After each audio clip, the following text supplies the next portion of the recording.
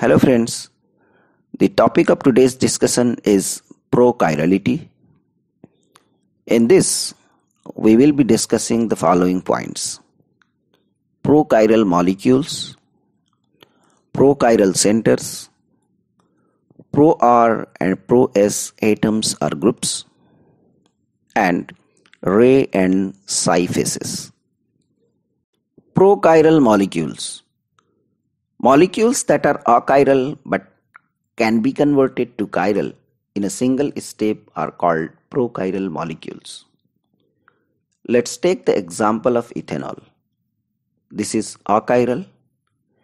If we replace one of the two hydrogens, let's say hydrogen on hashed wedge by deuterium, it will give this monodeutyrated ethanol, which is chiral.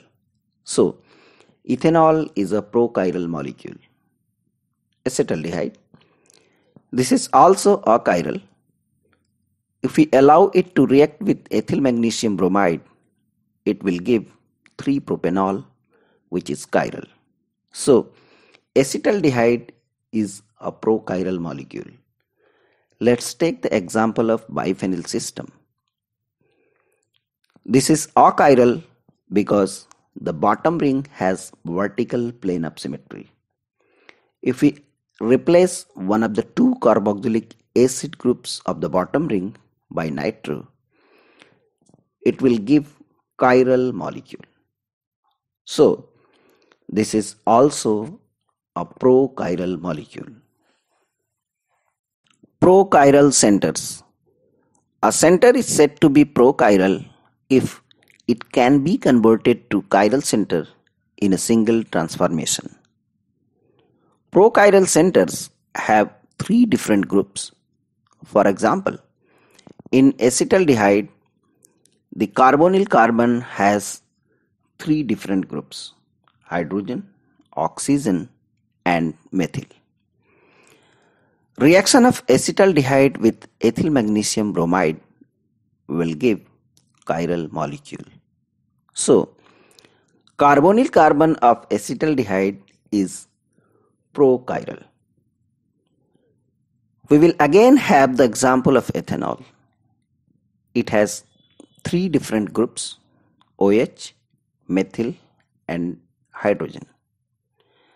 If we replace one of the two hydrogens by deuterium, we would get monodeutyrated ethanol, which is chiral. So, this carbon is prochiral. Pro-R and pro-S atoms are groups. An atom or group is said to be pro-R if its replacement by a different group creates R-center. Similarly, an atom or group is said to be pro-S if its replacement by a different group creates S-center. For example, ethanol. There are 2 hydrogen atoms, Ha and Hb, attached to the prochiral center.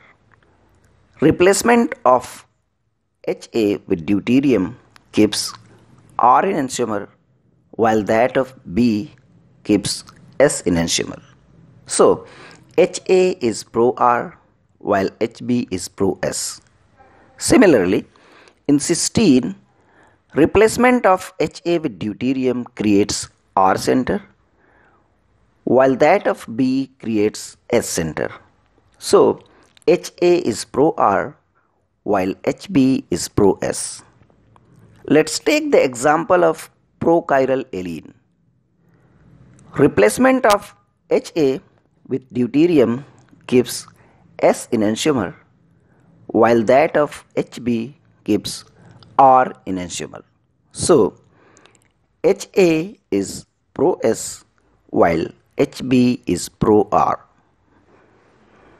Ray and psi phases.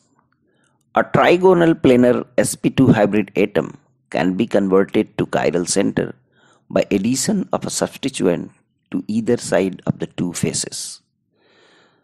The two faces are designated as ray or psi phase. These are the following steps to find whether a phase is Re or Psi. Label the groups attached to the sp2 atom as 1, 2 and 3 according to Kahn-Engold-Prelog rule. Draw an arrow from 1 to 2 to 3.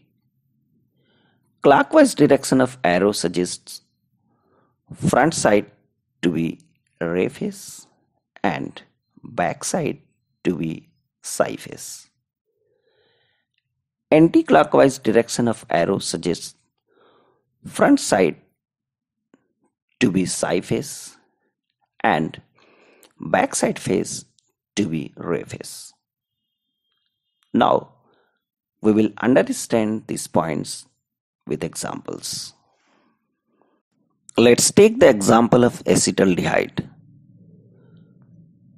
Molecule is kept in such a way that the molecular plane is parallel to the plane of the paper. This is the front side phase and this is back side phase. To find the Re and Psi phase, label the three groups attached to the center based on the priority as 1, 2 and 3. Draw an arrow from 1 to 2 to 3. Since the direction of arrow is anti-clockwise, so the front side face will be Psi phase and back face will be Re phase. If the same molecule is drawn like this, then the arrow drawn from 1 to 2 to 3 will have clockwise direction. So the front face will be Re phase while back face will be Psi phase. Camphor has prochiral ketone. To determine the Re and Psi phases of the ketone, label the groups according to their priority as 1, 2 and 3. Draw an arrow from 1 to 2 to 3. Since the direction of arrow is clockwise, so the top face is Re and the bottom face is Psi phase. If we allow it to react with a reducing agent like sodium borohydride, Re phase attack will give endo alcohol, while Psi phase attack will give exo product. The exo alcohol was found to be 85% and endo alcohol was 15%. Formation of exo alcohol as the major product suggests that Re phase attack is hysterically hindered. Allylic alcohols undergo sharpless asymmetric epoxidation, which is an enantioselective reaction. We are taking this allylic alcohol as an example. If we consider this prochiral center, the priority of the groups attached to it will be 1, 2 and 3. Direction of arrow drawn from 1 to 2 to 3 will be clockwise. So the top face of alkene will be Re and the bottom face will be Psi phase. If we allow it to react under sharpless epoxidation condition, in the presence of plus diethyl tartarate, the peroxide will attack from the Re phase, giving rise to 2s 3s enantiomer, while in the presence of minus diethyl tartarate, peroxide will attack Psi phase, giving rise to 2r 3r enantiomer. Let's have this alkene capable of undergoing Michael addition. Michael addition occurs at beta carbon, which is prochiral. For better understanding, add the missing hydrogen at beta carbon. Label the three groups attached to it according to the priority as 1, 2, and 3. Draw an arrow from 1 to 2 to 3. Since the direction of arrow is anti-clockwise, so the top face will be psi face while bottom face will be ray face. If we add some nucleophile such as malononitrile from the ray face, it will give R-enantiomer. If addition occur from the psi face, it would give S-enantiomer. In the case of enolates, for example, enolate of ethyl t-butyl ketone, the electrophile will attack this carbon. Labeling of the three groups will be 1, 2, and 3.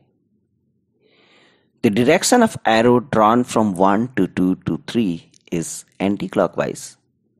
So the top face is psi face while bottom face is ray face. Similarly, we can assign ray and psi face of prochiral enamines.